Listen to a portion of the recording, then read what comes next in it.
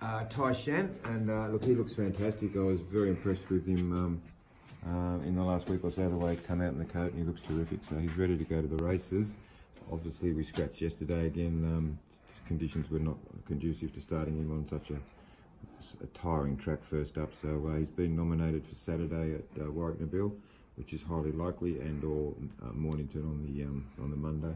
So he'll head to one of those just short 1,000 metre races to start with, and we'll start him off there, and we'll get a fairer track. Possibly Saturday will be the fairest track we'll get. So we'll look at that, except tomorrow, and have a look at the fields when they come out, and subject to a reasonable draw, we'll probably head up there on Saturday.